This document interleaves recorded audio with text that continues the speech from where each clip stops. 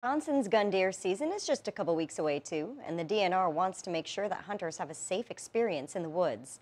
According to the Wisconsin DNR, more than 500,000 hunters are expected to get out in the woods this year. Due to the fall harvest, moderate water levels, and a mild winter last year, the DNR expects the deer population to be solid. The DNR is reminding the public to not wait until the last minute to get their hunting license and buy ammunition early due to supply shortages. We'll sell right around 220,000 licenses in that week prior to the 9-day gun deer season. So, really, this is the time for hunters to get out there, purchase those licenses. Don't wait till the last minute. The DNR also encourages hunters to test their deer carcasses for diseases.